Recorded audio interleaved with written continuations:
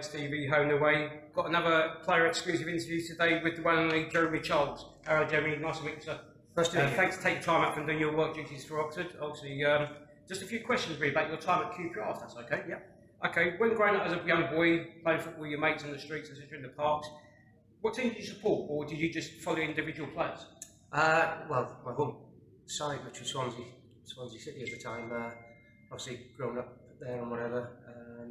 A lot of local lads playing there, so I was lucky enough to come through and play for them at the age of 16. Imagine that, supporting the team and then playing for them as well. That must have been absolutely amazing for yourself. Yeah, it was excellent. I was lucky enough to play for them in the 4th division, and we went right through to the first. So very, very good. Great memories then. Excellent memories there. Yeah. Okay. Just question now relating to your QPR time. Obviously, what year did you join QPR? I joined them in 1984. Okay. I think it was the February '84. Okay, next question. What team did you make your debut for QPR against? Can you remember? I can't remember. I think it might have been West Brom. Okay, no worries, no worries. Next question. Who did you score your first QPR goal against? Good question. I'm not quite sure on that. I've not scored too long time. Everton, but it was, yeah. Yeah, I mean, obviously, I know you didn't play for us too long. I think you made, what was it, 12 appearances or?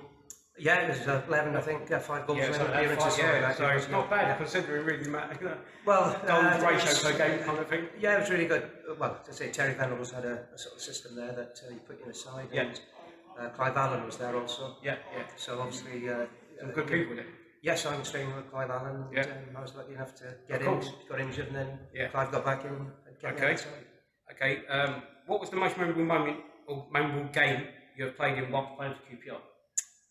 Well, again, it was only a short number of games, so it was really good to play for them. As I say, we had a very good side up there, and I enjoyed all the games for them, the ones I did play. Okay, just a couple more questions, if that's all right. Who was your roommate on QPR away days? Steve Wicks. Okay. What was he like as a person to room with on the away games? Yeah, he was really good. He used to get up and make me a cup of tea and whatever, so can't complain about that. That's great. What was it like playing Loftus Road when it was a full house or not so full house? Well, again, we were doing very well. We finished, I think, 5th or 6th that season, so there were full houses most of the time. Okay. Of course, we played on the plastic, which took a lot of players' mind. But yeah, it's a lovely little club and great atmosphere there. Okay, thank you. Just a couple more, if that's okay. Do you keep in contact with any of your ex-teammates from your playing days whilst at QPR? Obviously, before social media come on now, obviously with social media, it's just gone mad. Obviously, it's a bit easier maybe for players to keep in contact. But before that come, were you in contact with any of them? Or do you still keep in contact? I Steve Wicks, I usually see. I've seen Peter Hacker around a few times, but apart from that, really, I'm not a big one for social media. So, Okay, no worries. What teammate had the worst dress sense at QPR whilst you were playing for QPR, if any? Well, I wasn't bad really because we all had tracksuits, so so everyone was scruffy. All of us were scruffy. Okay. And finally, Jeremy, can you give us an overall summary to myself and to the QPR fans out there of your time at QPR? Yeah, it was a very, very good time.